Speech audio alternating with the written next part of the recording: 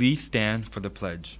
I pledge allegiance to the flag of the United States of America and to the republic for which it stands, one nation, under God, indivisible, with liberty and justice for all.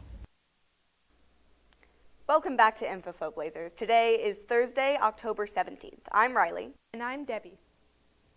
Pandas are coming back to the National Zoo.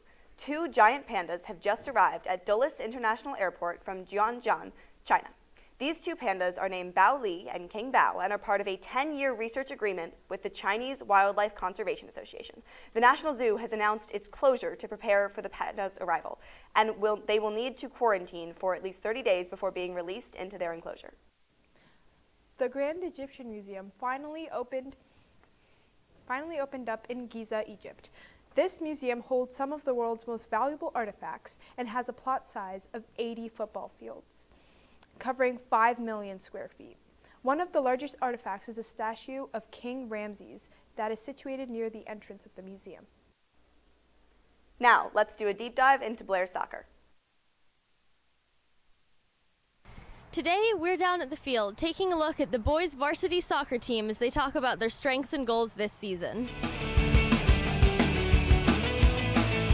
I'd say as a team, one of our main strengths is our fitness and our ability to continue to play no matter what time in the game we are, whether it's double overtime or 90th minute. And we have some really tough opponents coming up, so it'll be a good test for ourselves. And I'm also really looking forward to playoffs, and hopefully we can go really far. Well, obviously my personal goal is good amount of assists, good amount of goals, and making the goal happen for my seniors. Yes, winning is nice, but I would love to have just a great season overall. And me as a captain, I hope to be the role model that every other teammate on the team needs. I'd say we are all a great group of guys. We all are good friends. We all know each other pretty well, and that definitely helps in game with our chemistry and how we play together. I think, we spend so much time with one another that it's just a really good environment to be around. I think we just have a lot of talent all around the team. We have just so many really skilled players.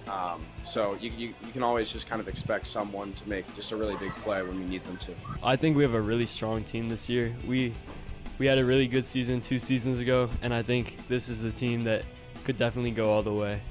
Make sure to come out and support the team as they finish out their season. Thanks, Sophia, for giving us a look into Blair's varsity boys soccer team. Hey, Debbie, do you play soccer? Yeah, but where I'm from, we call it football. What position do you play? Well, I'm quarterback. I see. Yeah. Are you interested in advocacy and social justice? Then Amnesty International is the club for you. We meet in room 156 every Wednesday. We're excited to see you there, Blazers. There will be a baseball interest meeting for all students who are interested in playing baseball this upcoming season in room 144 at the beginning of lunch today. If you plan on playing, you need to seriously think about attending in order to meet the coaching staff, Coach Burnell and Coach Weenan. And that's all for today's show. Check out our website at bnconline.net to submit any announcements. And follow us at BNC_Blair on Instagram and at BNC Blair on TikTok and on Twitter. Have a thick Thursday, and we'll see you next time, Blazers.